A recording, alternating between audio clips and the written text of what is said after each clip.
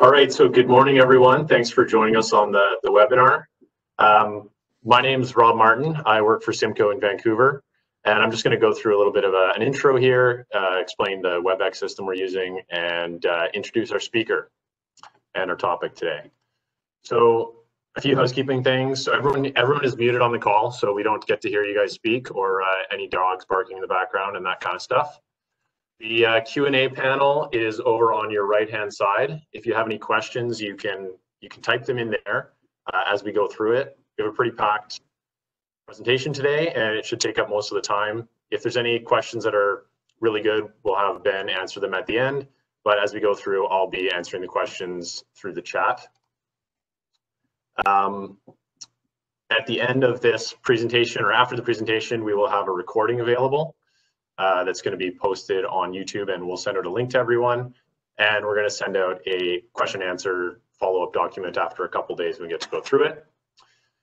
So our topic today, as you guys probably all know, is CO2 for ice rinks. And it's a topic that I'm really excited about personally. Simco did our first ice rink nearly 10 years ago using CO2, and it's still going strong. And since then, the demand and the interest has just increased over and over, and it's been spreading throughout our country and across all of North America. So today we've got a great speaker. It's a good friend of mine, Benoit Rodier. He works out of our Montreal office, and he is Simco's Director of Business Development. Benoit has been 32 years in the industrial refrigeration business, so he's a bit of an industrial refrigeration veteran and maybe a bit of a nerd. He also teaches at the industrial or the tech college and the universities in Montreal, and he's spent a lot of time developing and working with the CO2 technology. So with that, I'll hand it over to Ben to go through his presentation. Thank you very much, Rob. Good morning, everyone. So I'm going to go through this presentation. I have quite a good number of slides. Some portion will be a little bit more technicals, other will be more practical. So trying to reach like every kind of audience attending this morning. So let's start, and we have to do a little bit of advertising. So who is Simco for those of you that never heard of us? So we started as the Canadian Ice Machine Company. We were founded in 1913. And majorly what we do is install, design builds, manufacture, service for ammonia, CO2, and any other refrigerants. If we focus on CO2, we've been doing CO2 for the past 10 years. Up to now, we have done over 50 ice rink using CO2. We have also done industrial and semi-commercial system using transcritical CO2 packages and equipment, some cold storage. We have done pharmaceuticals, and we just completed the RSW, which is a refrigerated seawater system on the East Coast very recently. Also, on the more heavy industrial portion, we have done numerous systems using ammonia and CO2 as brine in cold storage. And we have also done ammonia and CO2 cascade system for freezer on a low temperature system. So if we go moving and we focus on what we are here today, if we're talking about rinks, since we've been around for so long and we've been covering the ice rink market for all those years, we have built, as of today, over 6,000 ice rinks across the world. And it represents more than 50% of all the rink that has been built around the globe. Now, you might be asking, over and above COVID-19 and being at home and having a little bit more time to do interesting things or less interesting things, why are we here this morning? So we want to talk about refrigeration system. We want to mainly talk about rink systems. We want to talk why or about CO2 refrigeration system for your rink. Is it different or is it the same thing? What does it mean for you? And why should you choose it or not? You know, is it interesting? Is it something which is feasible? Is it something that could be a good choice for you? And finally, we're going to see what are the key factors in using CO2 into a rink project. So let's have a look at what is the actual trend for Ice Rink market, what people are looking for, what are we being asked, what's the main criteria in selecting equipment for building a new rink today? So a lot of countries, a lot of people are really focused on being environmentally friendly. So they're looking for solutions which has a low impact on the environment. A lot of cities, a lot of provinces, a lot of states as requirement in terms of reducing their GHG emission, and they need to reach certain target by certain dates. So knowing that an ice rink is a big energy consumption building into the city, by being careful in what we're choosing, it's going to have a strong impact in trying to reach those targets. What people are also looking for is minimize the refrigerant charge, and of course, minimize, or even better, as absolutely no leakage in terms of refrigerant. They're looking for something which is safe for all users. Of course, one of the main key points is having good ice quality, reduce operating costs, and something that will last for a long period of time that they will not have to replace within 5 years, 10, 15, or we're more looking for expectation that's going to last for 25, 30 years and even longer.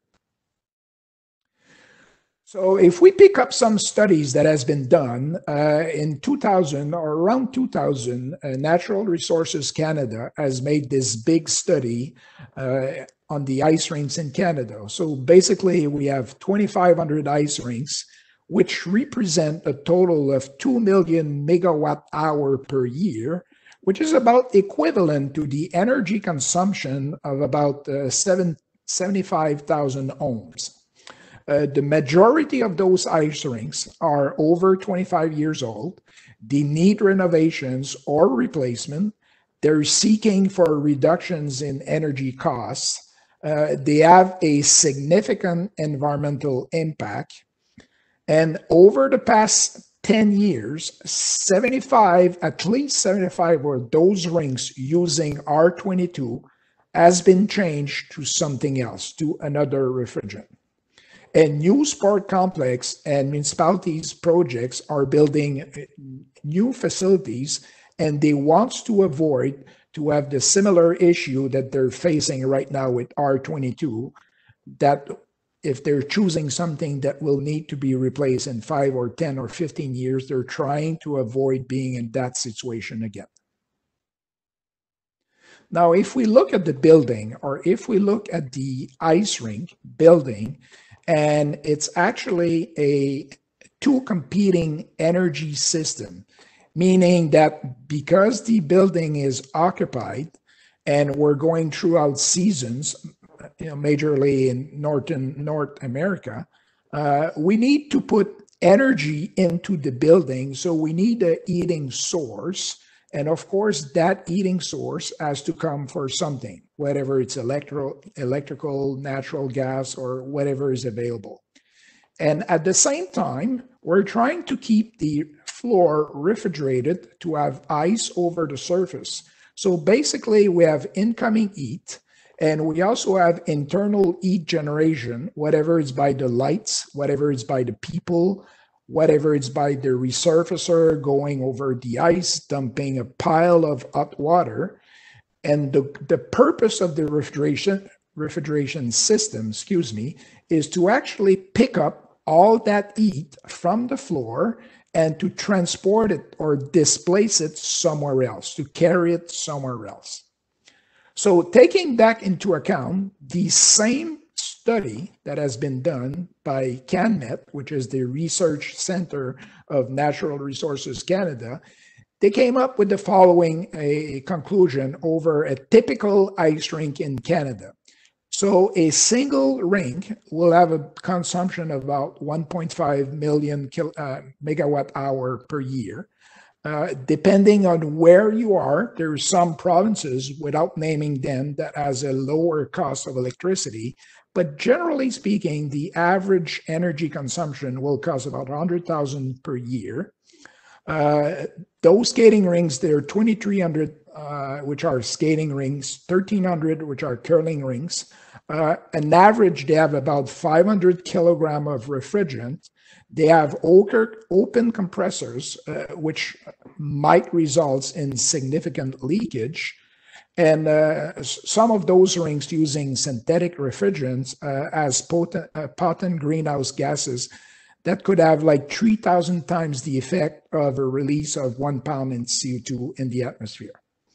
If we look at the total energy consumption of the rink, which is 100,000 or 1.5 million kilowatt hours, there's some portion which is on the left that we have addressed in a previous webinar 2-3 weeks ago. But now I really want us to focus on the 44% of refrigeration. So out of that 100,000, 44% of that bill is strictly based on the refrigeration system. So now let's really move to what we want to talk about, which is the refrigeration system and the 44%. So let's have a look at a typical NH3 ammonia or R22 industrial buildup system, which is probably 90% of the rink in Canada, majorly in every provinces but Quebec. Quebec is slightly different. We have about 60% of those rinks in Quebec, which are using R22. Lots of them has been changed, and there's still a lot that remains to be changed. So if I go really rapidly, what do we have in terms of system? If we really want to simplify, we have compressors, whether they're ammonia or R22 or anything else. Those compressors are actually displacing the heat, and they're going through a condenser. In this case, it's an evaporative condenser, which is rejecting the heat outside. And then we come back to what we call a chiller. And basically what the chiller does, it's using the refrigerant to actually cool down a secondary refrigerant, which is pumped through the floor and coming back to the chiller. And basically this system has 4 major parts. Now, I just want to get your attention that those systems which are using an evaporative condenser, because we are in colder climate, we also need to circulate water through that condenser. So we need a water tank inside, and we also need a water pump. So let's move to the still simplistic drawing, looking at what a CO2 system is. So as you can notice, it is very, very similar to what we just saw. It's simple, it's easy to make, it's easy to operate. And actually, if you look at the drawing, it has exactly those same piece of equipment. So we do have CO2 compressors. We also have a condenser outside. We also have a chiller, which is cooling down a secondary refrigerant, which is pumped to the floor. The interesting portion is a lot of time we can do this CO2 system without using the water portion, which tremendously reduce the amount of equipment and also the price, which is related to that, and also the water consumption and the water treatment, which is required in order to use evaporative condenser. So now let's focus on some of those pieces included in the CO2 system. So of course, the compressor is a very important part of the system. And this is where, this is where we are paying energy in our system. So those compressors are called transcritical compressors, and they are semi-hermetic. So if I can make a comparison, it looks and it's very similar to all those compressors used into more commercials application, whatever it's cold storage, whatever it's supermarket industry, and there's tons of those compressors on the market. Because it's CO2, those compressors are rated for high pressure operation. Again, they are semi-hermetic, meaning that the motor and the compressors are within the same casings. They are available in 575 volts for Canada and 460 for United States. They have integral oil cooling, so we don't need to deal with that externally. And right now, there's a lot of suppliers, mainly in Europe, and there's some of those which are in North America. And we have Those suppliers can provide those compressors in North America with all the requirement in terms of electrical codes and CRN, for examples, in Canada. The product range available in the market right now will range from anywhere from 3 kilowatt compressor all the way up to 50 kilowatt per machine, and this is what's available right now. Screw compressors are not quite ready for that market. We know that there's some manufacturer which are working with building a screw compressor capable of handling those high pressure. I suppose it probably be on the market within the next 5 years.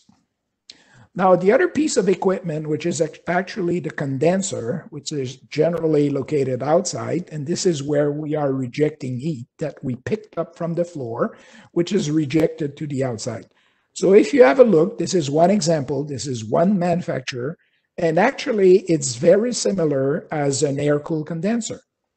It operates with CO2, meaning that the construction is made for higher pressure, but it actually is exactly the same thing as an air-cooled condenser. Now, what's really important is when we get into transcritical mode, which I'm not going to spend a lot of time on that, this air-cooled condenser is no longer condensing the gas into liquid, but it's going to be more being a gas cooler where liquid and gas has a very similar density. So then it acts slightly different than what we are used to in typical refrigeration system. Now, going to the options available for your ice rink, there's typically two types of systems which are available. We have what we call the direct system, and we also have the indirect system. So let's spend a little bit of time on those two systems. So we're going to be starting with the transcritical indirect system. So again, we have those, it's a different drawing, but we have those similar 4 pieces of equipment. We have the compressor right there. We have the gas cooler outside. We have a CO2 flash receivers. And then we move into the chiller, which is a secondary fluid cooler. Now, I want to spend a little bit more time on this portion, which is, I think, very crucial for the understanding on what we are trying to accomplish. So what's the main point into an ice rink is obviously the ice rink floor itself and the ice over the floor. So generally speaking, and depending on activities and some operator and manager, generally speaking, the ice, we are trying to achieve or obtain or maintain around 20 degrees Fahrenheit, 20 to 21 degrees Fahrenheit on the ice surface. And in order to do so, for some of you that are very quite familiar with heat transfer, we always need a difference in temperature to be capable of catching that heat and actually maintain the ice. So to make a long story a little bit shorter, generally speaking, let's say we have the secondary fluid leaving at 18 degrees. And since it is secondary fluid, so it means that it's going to be changing temperature, of course, the length of the rink. So generally speaking, because we need to circulate a good amount of flow into that floor, let's say, for example, that we're going to be providing glycol, in this case, at 15 degrees, and glycol is going to pick up heat all the length of the rink. It's going to end up at 16.5 at the end of the rink. It's going to turn around, it's going to come back, keeps on picking up heat, and then it's going to end up at 18, and then it's going to the chiller. Now, irrelevant if it's glycol, brine, or methanol, or whatever, all secondary fluid will have the same action and the same change in temperature. And then from that heat exchanger, we're going to go back to the compressor. And in order to cool down that glycol at 15, we're going to need another difference in temperature between the compressor and this temperature. And generally, when we are designing system, we're trying to keep about 10 degrees different between the compressor and the leaving brine or secondary fluid temperature. So it means that the compressor will be operating at 5 degrees Fahrenheit. Now, let's keep that in mind. And the gas cooler will be operating at about 95 CO2 leaving temperature when the outdoor temperature is 90. So let's keep that in mind, and let's move to the other side, which is actually the direct system. So we have just about the same pieces of equipment. So I'm going to focus again on the floor. We're trying to maintain 20 degrees on the ice surface, but now we have 18 degrees leaving CO2 because this is a direct system. So it means that we are circulating CO2 directly into the floor. So because it's CO2, because it's a refrigerant, not a secondary one, but a direct refrigerant, we will not change in temperature, but we're going to be changing in states. So it means that we are actually feeding CO2 in the liquid form, and along the length of the rink, it's going to change from liquid to vapor. But one thing which is really incredible with CO2, it has a very high density. So basically, we don't need to pump a lot of CO2 because we will always have our tubes entirely flooded, or the external surface will be flooded with CO2. So it's going to change from 18, and actually it's going to change to 18. So there's no change in temperature, just a change in state. It's going to turn around and come back, and still at 18, it's going to finally leave at 18, and then it's going to go to the flash receiver, and it's going to go through the condenser. And since we have no change in temperature here, the compressor will be working at just about the same temperature. I'm not considering pressure drop, but pressure drop doesn't have such a big impact on CO2. We will be operating at basically the same temperature of what we are operating into the floor. Now, keep one thing in mind. The compressor work is actually to go from one low temperature to go to a higher temperature. Or if we talk in terms of pressure, we're going from a low pressure and it's pumping to a higher pressure to be capable of removing heat to the outside. So less the difference is, less power consumption we're going to have. So if we come back to the other slides, we're going from 5 degrees to 95. And in this case, we're going from 18 degrees to 95. So this compressor will actually consume less energy than an indirect system. So some of you is going to ask us, is this something new? Is this something special?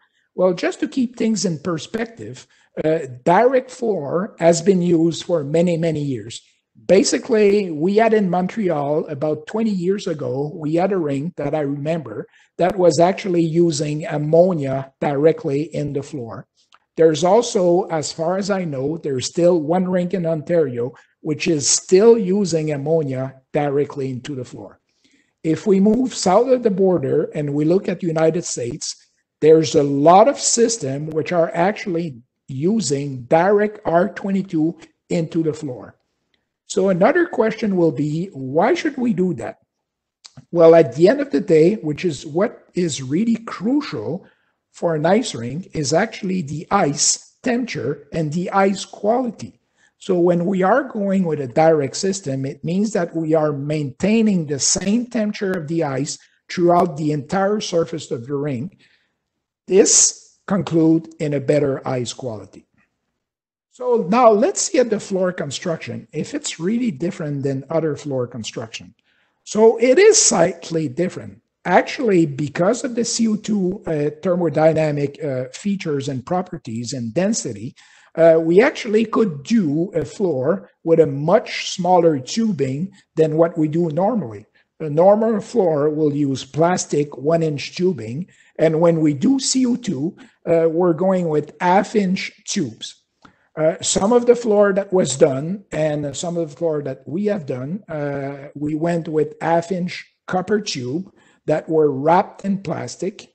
We also have done a floor with half-inch stainless steel tubing wrapped in plastic. And then your question is going to be, why should we wrap those tubes in plastic? It's because we're trying to avoid potential corrosion issues or corrosion situation if those pieces of piping are ever in contact with a metal surface.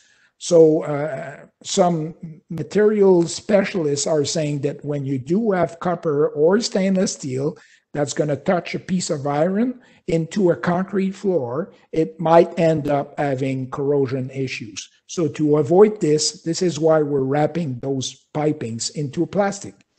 There's also places where we have on the floor with bare stainless steel piping. And in this case, every piece of steel that was going into the floor was actually coated with something to make sure we were not having steel touching stainless steel. So let's move to the headers. So for those of you which have seen a rink installation, normally headers at the end of the rinks, which are located in a trench, will be in a range of 6-inch to 8-inch. They could be stainless steel, they could be steel, or they could even be PVC. When we do a direct CO2 floor, those headers will be tremendously reduced in terms of size. We're talking anywhere from 2-inch to 3-inch. We use stainless steels, and we actually weld the stainless steel half-inch tubing directly into the headers. And you can see here that at the end of the rink, when we are using half-inch stainless steel tubing with special tools, we bend those tubes instead of actually welding an elbow. We are bending those tubes, so that tremendously reduces the amount of welding and the potential chance of leakage into your floor. Because it is CO2, those floors and that installation needs to be rated anywhere between 400 to 600 PSI. If we look at the CO2 pump compared to an indirect secondary fluid system, generally speaking, what we need in pump power, it's about 1.5 kilowatt. We can go with a VFD, or it's not even necessary. Now, keep one thing in mind: when we're going with a glycol floor or a calcium chloride floor, you would need a pump that would be anywhere between 15 kilowatt, 20 kilowatt, 25 kilowatt. So this difference in power on the pump represent around 125,000 kilowatt hour per year. Now let's go back to the indirect cooling system. So basically, it's a CO2 package. We add one heat exchanger that's going to be a secondary coolant heat exchanger. So we have CO2 on one side. We're going to have glycol or calcium chloride on the other side. And then we can have the pump, which is going to be a glycol pump or a calcium chloride pump that's going to be, as I said before, 15 to 25 kilowatt. Now, if we look at the rest of the systems, the system will need anywhere between 500 to 625 pounds of CO2. It has the same compressor models. It has the same gas cooler, and we only have a chiller, which is different. And if we're going with a glycol floor, we can go with high pressure brace plate exchanger, direct expansion, or if it's calcium chloride, we need to go to a good old shell and tube flooded chiller, which is going to be direct expansion, meaning that the CO2 is going to be inside the tube and the calcium chloride is going to be in the shell. Now, just to summarize one more time, direct cooling, we have a low pumping power, 1.5 kilowatt. The compressors are working at about -8 degrees Celsius, which is 18 degrees Fahrenheit. We have incredible good ice quality. All the surface is at the same temperature. We have a maximum COP on the compressors, and we also have efficient heat reclaim if we want to use it. Moving to the indirect cooling system, we have a much higher pumping power.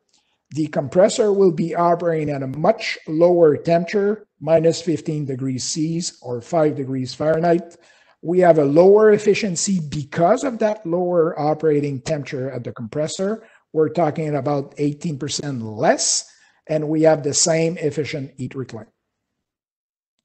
Now let's see what's happening in the world. So this is the latest number of CO2 system that has been installed in the world. So I just want to get your attention. In Northern Europe, we're talking about 26,000 CO2 system that has been installed. There's about 5,000 system in Japan. Australia and New Zealand are getting within the 100 system installed. South Africa is now up to 220 system. And if we pay a little bit more attention of what's more interesting for us, Canada is now up to 320 systems. United States, has 550 systems. But I also get your attention of the same map that was published in 2015. At that time, we only had 163 systems in Canada, and in Europe, they were in the range of 4,000 to 5,000 systems. So the point I'm trying to bring is, as you can see, and without making a cynical comparison to what's happening right now, the growth is basically is an exponential curve, which you can see that all those systems across the world are growing in a very high rate. And this is probably what is going to dominate the market in 10 or 15 years from now. Right now, 50% of the opportunity we are working are CO2 systems. Now let's move back to the basically the Ice Rink itself, and a 6 factor that should be considered by the owner, manager, investors, municipality people, operator, and everything. So generally speaking, what's important for people, if we look at those 6 key factors, is of course safety, efficiency, reliability, environment, the cost, of course, and scalability of those systems. So let's see every one of those key factors. So if we start with the environment, so of course, natural refrigerant has been around for over 100 years. There always been installation that were made this way. Actually, CO2 systems were built and were used about 800 years ago. But we can see that natural refrigerant, which is ammonia and CO2, and I should have put propane. Propane is getting very popular as well. You can see that those refrigerant has absolutely no ODP, excuse me, and they have no impact on the global warming potential. So you're going to say, yes, CO2 is one. It's because the measurement or the reference used in global warming potential is actually CO2. So of course, if you're releasing 1 pound of CO2 into the atmosphere, it's actually equal to 1 pound of CO2. If you're releasing 1 pound of 404, it's equivalent to releasing almost 4,000 pounds of CO2 into the atmosphere. Now, if we move to the safety of the systems, so CO2 is classified as an A1 refrigerant. So what does it mean? It means it's non-toxic and it's non-flammable. So if we're moving into the letters, if we're going to the A to B, it means that we are increasing toxicity. If we're moving in terms of number from 1 to 3, we are increasing flammabilities. So if we're talking about ammonia, for example, ammonia will be a B2 refrigerant. If we're talking about propane, propane will be an A2 or an A3. I'm not sure which one of those two, but it's actually going up in terms of flammability.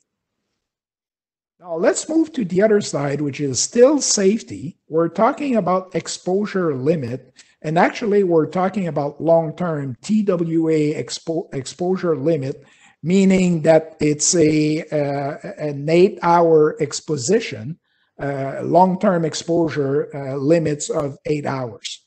So let's see some example. If we're looking at ammonia, we're talking about 25 ppm will be the maximum allowed or the maximum safe proportion of ammonia we will have in the air for 8 hours for working.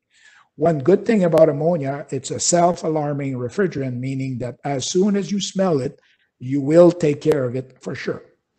Now, if we move to one of the latest refrigerant that has been that has appeared on the market, that seems to be growing, is the R513, which is a mix of R134A with an HFO. And you can see that the maximum exposure for 8 hours limit is 650 ppm. Now let's have a look at CO2. That amount of exposure is all the way up to 5,000 ppm. So just to put things in perspective, the actual concentration of CO2 into the atmospheric air, meaning what we have around us right now, what we are breathing, is actually 408 ppm, which is fairly close to some of those synthetic refrigerants. Now, of course, as any other refrigerant, CO2 is could be something which is dangerous. We got to be careful. Same thing with ammonia, same thing with synthetic refrigerant. But CO2 has different properties, and we need to take safety measures. So CO2 is heavier than air. CO2, you got to be careful not to trap it, the liquid. If you ever have a power outage, the pressure will raise in your system. So we need to take action. We need to make sure that if we're not running the system, or if we do have a power outage, whatever your system will be rated for high pressure at standstill, or we're going to need something else that's going to maintain the system at within a reasonable pressure without compromising the safety of the personnel and the integrity of the systems. And of course, if you ever, excuse me, open up a system that still contains CO2, you might have freeze burn. But we also have solutions for that. So because it's heavier than air, we need a CO2 detection system, but that CO2 detection system needs to be 18-inch from the ground because the CO2 will end up being close to the floor. To avoid liquid trapping or the formation of dry ice, we cannot have a mains for the safety relief. Actually, we need to pipe every single relief to the outside, and we're going to have the safety relief valve that's going to be at the end of this piece of pipe, and that's going to be outside. We might need an auxiliary cooling system to maintain pressure during power outage or system standstill. We need to choose appropriate material, pipe settings, relief valves, components, and other stuff like that. And as any other refrigerant, we need personal protective equipment, which is gloves, which is glasses, helmets, mask if necessary. Now, talking about pressure and pipe specification, due to this, basically on the good side, because it's high density, the pipe sizing for every CO2 system will be much smaller than any other refrigerant system, including ammonia and including synthetic refrigerant. Of course, because we have smaller pipes, it means that we have reduced costs, we have less welding times, and material is going to cost less. We also have reduced costs in terms of thermal insulation. Majorly speaking, CO2 system will use stainless steel equipment. Stainless steel is perfectly rated for dose operating pressure, which is anywhere between 600 to 1750 psi. And we can look at the various grade of stainless steel, but generally speaking, this is sufficient, and this is one of the best material that we can be using for CO2 system. Talking about maintenance and scalability, something which is really interesting, if we look at those CO2 compressors, they have an interesting range in terms of capacity, but when we're going to bigger system, we're going to need a number of those compressors installed on the rack. COP can be anywhere up to 4 and even more than that. We have relief valves on those compressors, and they are built for lower pressure on the suction side and higher pressure on the discharge side. We also have integral oil cooling, so we don't need to take any actions for that. And one point which is interesting on the scalability sides is you can build a rack with additional space available if you ever project to have an increase in capacity for your system. If you want to build a small outdoor pad, if you want to add a curling sheet of ice, or even if you want to add another sheet into your system, we are capable of building the initial system to be capable of accepting additional compressors and be capable of fully providing the required capacity in the future. In terms of maintenance and redundancy, again, if we compare the traditional industrial open-type compressor, manufacturer normally recommend overall of those compressors anywhere between 5 to 10,000 hours. Latest development in technology now, those same manufacturers are saying that those compressor could go now all the way up to 20 to 25,000 hours. If we are looking at screw compressors usage in Ice Rink technology, those screw compressors also need maintenance. Generally speaking, they will require major overhauls anywhere between 40 to 50,000 hours. And if we have a look at those semi-hermetic CO2 compressors, of course we can overhaul those compressors. But if we practically looking at the cost of those pieces of equipment and considering that we have many compressors on your rack systems, normally the approach will be to actually have those compressors on the shelf, whatever at the supplier or at your own facility. And if you ever need to replace one of those, you actually swap the existing one in the package and you replace it by a brand new piece of equipment. And it's going to cost less money than overhauling those compressors. Now, let's focus a little bit on energy efficiency, because this is something which is could be complicated to understand. And it actually took me a while to really understand what's the performance of CO2 system. So I'm going to start with the very basic, which is the COP. So actually the COP is, let's say we need to absorb heat from the ice rink floor. We're trying to absorb 1 ton of refrigeration or 3 kilowatt, which is about equal. And in order to do that, we actually need to spend a little bit of money. So we need to actually put another kilowatt of power into the compressor to absorb this energy. And it actually gave us a COP, which is a coefficient of performance of 3.0. Now, this is something really interesting because this is one of the very rare things in the world where you are actually getting more for what you are paying for. And if we look at the heat reclaim side, or if we are considering that as an heat pump, it will actually reject what you have picked up plus what you had put in terms of power, and it will give you 4 kilowatt of heat rejected. So the COP on the heating side will be 4. So since we are talking about COP, you can pick any manufacturer compressor software selections. You put your actual running condition, 5 degrees suction, 95 condensing, and it's going to give you your actual tonnage and your horsepower, and you can calculate the COP of those systems. So those are typical running conditions for ice rinks. And if we look at using ammonia, we will have a COP of 3.05. If we are using R22, it was actually slightly better than ammonia. It was a COP of 3.07. And if we take synthetic refrigerant as R44A, for example, running under those same conditions, it's going to be a COP of 2.7.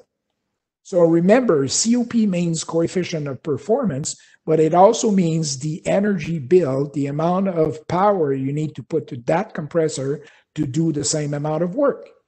So now let's move to the CO2 systems.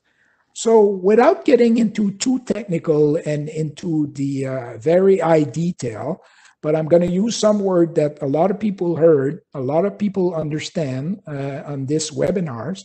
So when we are operating under the same conditions, actually this is a direct system. So if we are using a direct system in the winter operation, we will be capable of running into a subcritical mode, which is the same thing as operating with ammonia or synthetic refrigerant.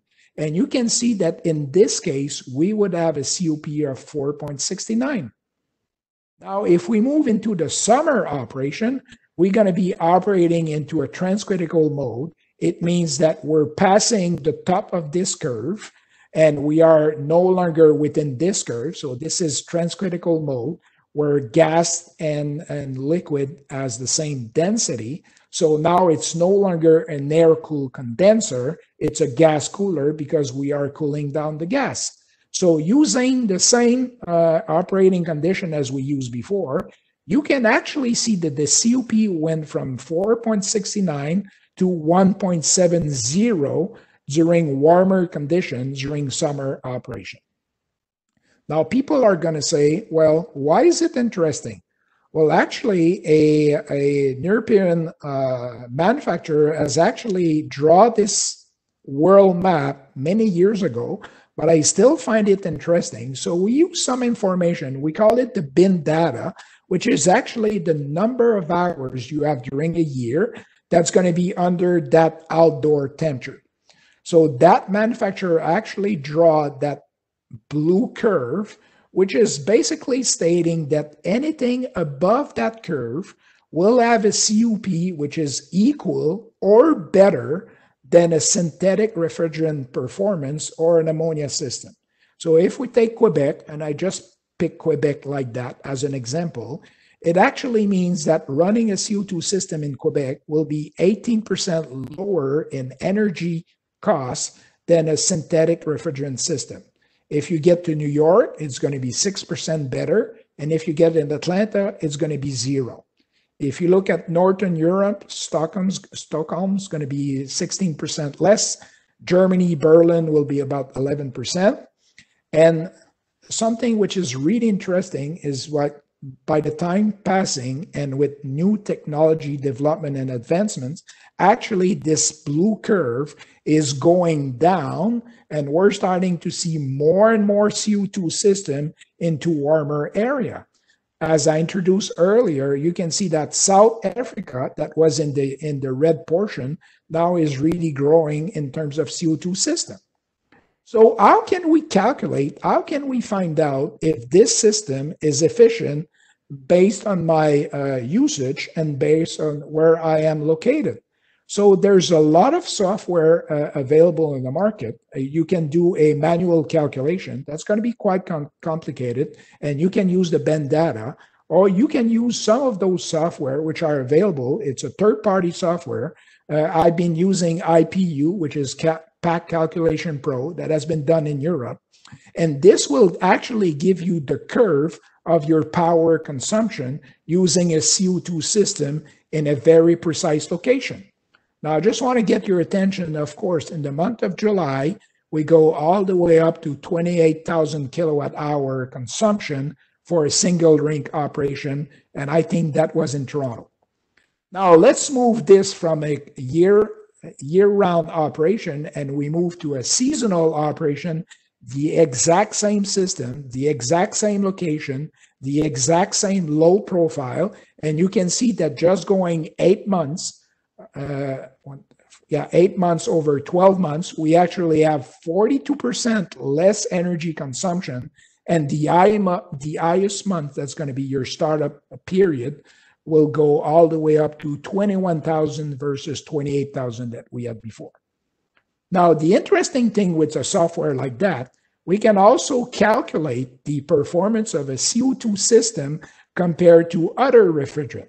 So in this case, I went with a CO2 direct system, a CO2 indirect system. I went with ammonia floating discharge, ammonia buildup system, and I also used like an R404A system. What you can introduce into that software, you can introduce the initial cost of your system. You can introduce the maintenance cost of this system. It's going to give you the annual energy consumption, and it will also give you a projected cost of energy over the period of time you're going to pick and choose for your simulation or your business case. Now, if we look at the costs, talking about the costs, going with an R404 commercial system, a condensing unit on the roof with an air-cooled condenser with a glycol chiller installed into that condensing unit, that will be the lowest cost system that you can have in the market. If you're going with an ammonia system or a CO2 indirect system, that's going to be slightly more than this synthetic refrigerant commercial unit. That's about 25% more. And if you're going with a CO2 direct system, mainly because of the floor construction, we're talking about another increase of about 25% in terms of initial investment. Now, if you look at the course over 15, 20, or 30 years, you can truly see what would be the difference in terms of all those costs on a life cycle. Of course, you need to simulate this system depending on where you are. Are you a seasonal operation or are you a year-long operation? Now, talking about warmer climate, there's more and more solution available on the market, which are handling those warmer climate and making the CO2 systems more performant when we get into those warmer climate. So without extending too much, there's a lot of development into what we call ejector. They've been used on numerous occasions. A lot of suppliers are using those ejectors, and it is improving the coefficient of performance of the system in warmer climate. If we look at this diagram, which is simple, and I don't want to get too technical, but we can add another compressor that will be operating at a much higher temperature that will take care of the flash gas generated during warmer climate and will actually improve the COP of the system. At the same time, we can use this compressor, which is running at warmer temperature, and we can also use it for air conditioning in your building when it's not required for using for handling that flash gas. Something which is getting really, really popular and that we have used on many and many occasions is actually the outside condenser, which is the gas cooler. And we simulate or we do something comparable to an evaporative condenser or a cooling tower. We are actually adding wet pad, and we are also piping from the city water where we have incoming water. We will be injecting water on those wet pads, and the CO2 leaving the condenser will no longer be 5 degrees warmer than the outside temperature, but now it's going to get closer to the wet bulb temperature, meaning that it's going to be a tremendous reduction into the temperature of the leaving CO2, and this will improve the COP of your system. Now, one portion which is also important is the heat reclaim. So at the beginning, I mentioned that this is a 2-energy building. We have incoming heat, and we are also rejecting heat outside from the refrigeration system. So we've been talking about that for many, many years. Tons of system has been installed using heat reclaim for the refrigeration system. So the main goal is actually to bring back this heat into the building and try to reduce the energy consumption on the heating system. So heat reclaim is actually available with CO2, and it has a very interesting feature. And now I'm going to move to this diagram, which some of you are really comfortable with. And let's say we are operating at 1200 PSI, and we draw the cycle. And if you can look at the bottom table, we actually have 3 colors in terms of heat rejection. We have the red portion, which is the high temperature heat rejection. We also have the green portion, which is the mid-grade heat reclaim. And we finally have the blue line, which is normally too low on temperature to be usable into an ice rink system. And we look at the proportion of this heat available. You can see that we have 60% of waste. We only have 13% of high temperature, and we have 20% of medium grade heat available. If we increase this pressure to 1450 PSI, you can see that actually we draw the table like that. The red portion has increased, the green portion has increased, and the blue portion has decreased. And you can look at what's available in terms of percentage.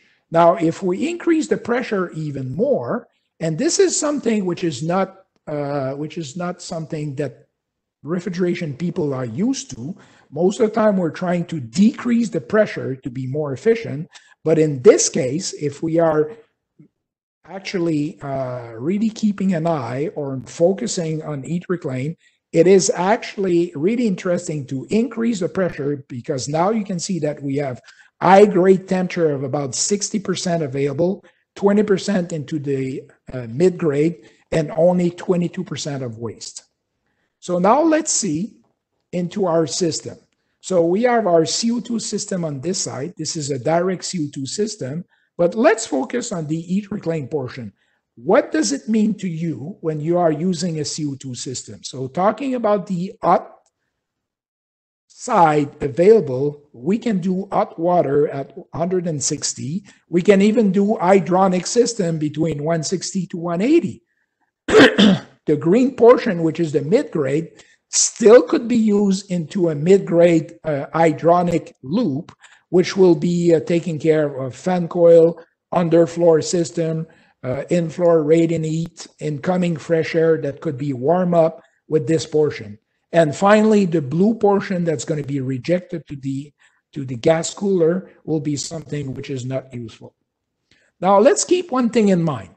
If we are running at higher pressure, it means that we have a decrease into the CUP.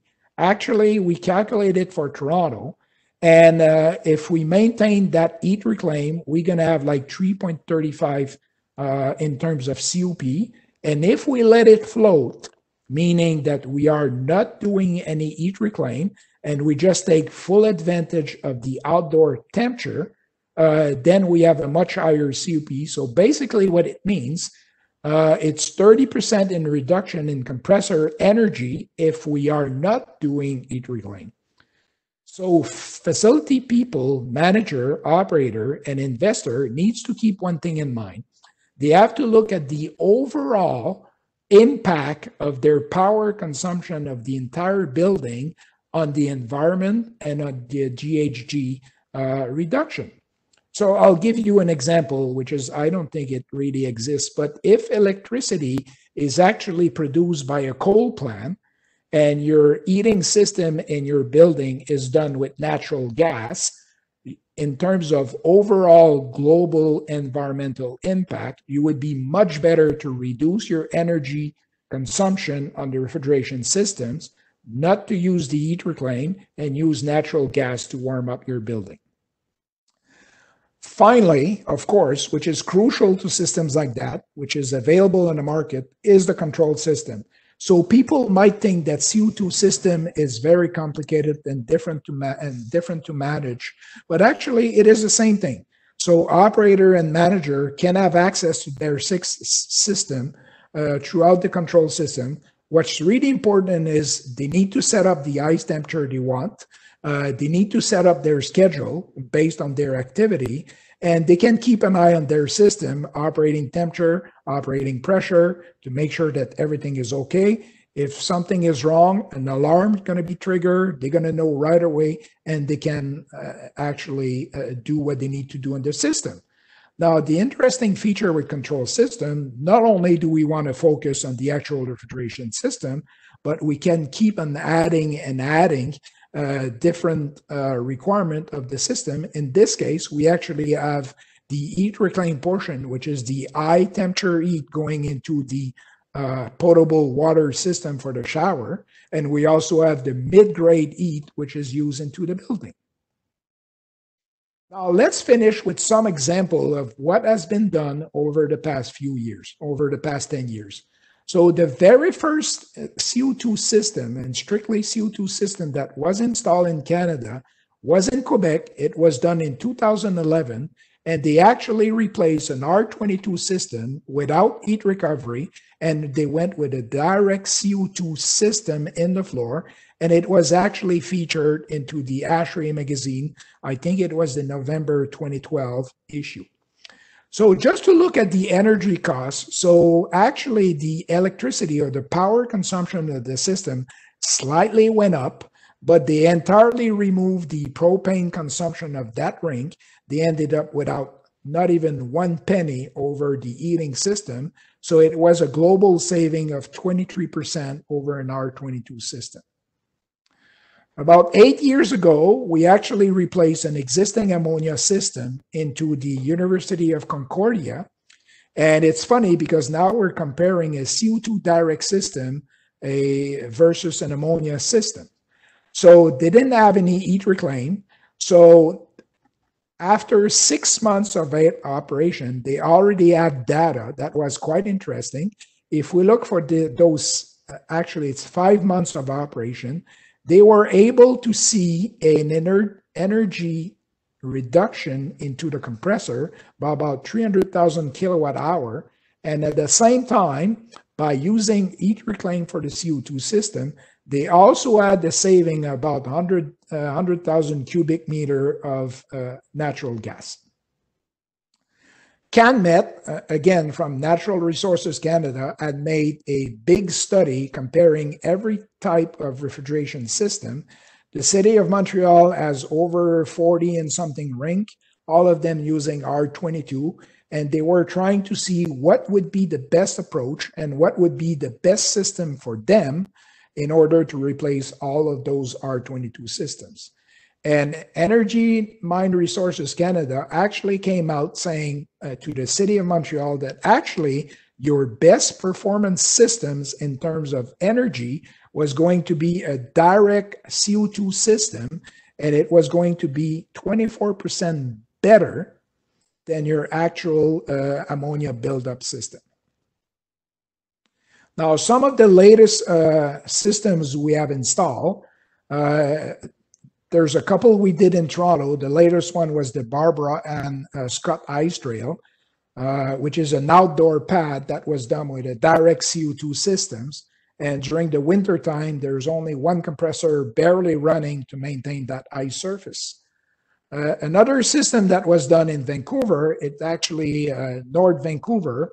It is a CO2 system which is installed on a district loop for the municipality. So the CO2 system is actually rejecting all the heat into 180 degrees district loop system, and the remain of the waste heat is actually used into the air conditioning system, which is again use a heat pump and rejecting as well that remaining portion into the district heating system at 180 degrees Fahrenheit.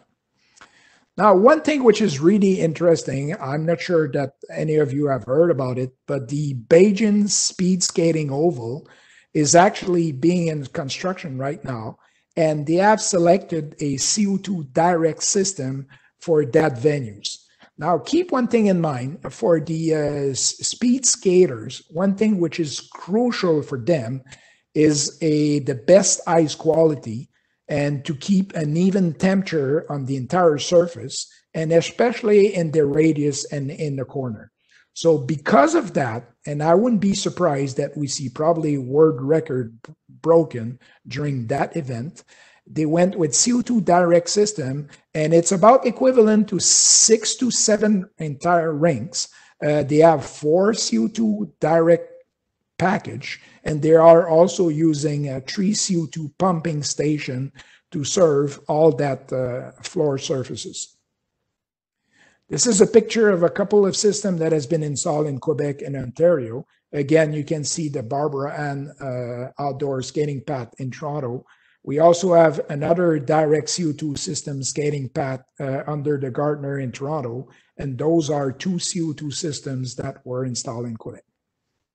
So finally, to summarize, let's keep in mind a few things. First, CO2 is a natural refrigerant, which is something crucial when we are considering the environment. It's future-proof, meaning that it's been around for 100 years, and it's still going to be there in 100 years. It is safe because it's classified as an A1 refrigerant. It has, and it could have very high efficiency depending on where you are. And if you are in warmer climate, there are solutions that we can put on the system that will make your system efficient. And finally, it's non-corrosive, meaning that it doesn't react with a lot of material, including copper, stainless steel, steel, and stuff like that. So finally, what you need to do is what's right for you based on your plants and what's your own criteria. Typically, the refrigeration plant is part of the building, so you got to make sure that the plant itself can last as long as it needs to. You need to consider all the options and all the factors, and maybe CO2 is not the right choice for you. Maybe it's a different solution, which is exactly what you need. You need to ask questions and to make sure that what you're getting is actually right for you. So thank you very much for your time. If you ever need to reach us, you can join us at the following links. And I think we still have a bit of time for some questions. And you're actually a bit over on time. We are? We did have, yeah, we're 5 minutes over, but that's okay. If you want to answer one question, one of the ones that came up is regarding operations staff, and I responded. But maybe in general, you can respond with about operations staff requirements with CO2 versus an ammonia system, for example. Well, every provinces and it's different in the states. So I used to be very well. I knew pretty much about Quebec, which I forgot because I haven't been spending too much time in Quebec. But I know recently because I've been working in some projects in Ontario, for example. Ontario is very restrictive on what they can accept. So as an example, in Ontario, if we have a CO2 indirect system into the mechanical room, and we have an outdoor air cooler, so we have piping going out, refrigerant piping going out, we are limited in terms of horsepower. But if we change that approach and we keep the CO2 package inside the mechanical room, and we no longer use an air-cooled condenser or a gas cooler, and we go with a cooling tower instead, and a water-cooled condenser inside the mechanical room, we can go all the way up to 400 horsepower, or I think it's 400 or 600 horsepower, and then we're good to supply a CO2 system for a twin pad operation, for example. Another question that I saw was about part loading of the CO2 systems. Basically the efficiency under part load and how that would compare to an ammonia system. Well, our strategy over all those rings that we have built is always the same. We don't use part loading on ring system. Basically, an ammonia system will have 2-3 compressors. But the strategy is to shut down those compressors when the load is not there and restart them when the ice temperature is going up. And it's exactly the same strategy with a CO2 system. So now keep one thing in mind, an ammonia system will have 2 or 3 compressors, and for a similar capacity, we will have maybe all the way up to 6, 7, and 8 compressors on CO2 systems. So during warmer climate, during the startup of the system, you might have those 6 or 7 compressors running, but then in the middle of the winter time, you might only have 1 compressor running to maintain the load. So part loading is absolutely not used. It's on-off on compressor, and that has been the strategy we've been using for over 50 years. Awesome, thanks, Ben. Maybe one more question. One of the viewers was asking about why stainless steel is used in fabrication of the CO2 systems. Basically because, you can also have coppers, but the coppers will be limited in terms of pressure if you get in bigger size. So it's actually way simpler to go with stainless steel because stainless steel will withstand pressure anywhere in the systems. And when you have the proper welding procedures and the labor, which is actually capable of welding, it makes a cleaner, a nicer, and a stronger insulation to go with stainless steel construction piping. And also one thing to keep in mind, you can use, I would say, different type of insulation. So if you use copper or stainless steel, you can go with Armaflex insulation, and you will never have a risk of corroding that piece of piping compared to maybe using steel, where we need to be way more careful into the thermal insulation. All right. Well, thanks, Ben. It's been a very interesting presentation, and thanks for sharing all this with us. I think that's all the time we have, so we should probably let everyone log off.